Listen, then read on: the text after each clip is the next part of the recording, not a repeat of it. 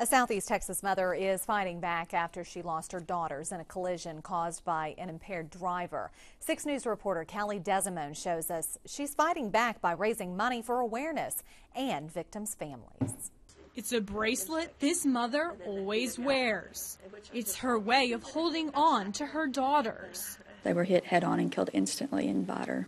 Sandy Nugent's daughters, 12-year-old Cristin Grubbs and her 11-year-old sister, Katie Grubbs, were killed a year and a half ago.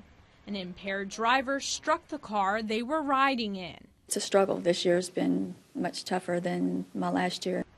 She says she'll never forget the day that changed her life. Everything just stopped that day, from cheerleading to softball, school. I mean, everything my life was, it went to a complete halt.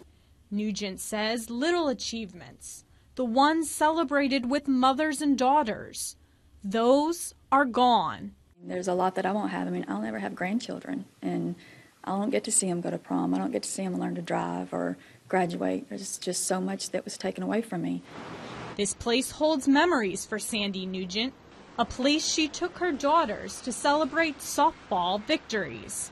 Now her daughter's jersey hangs on the wall.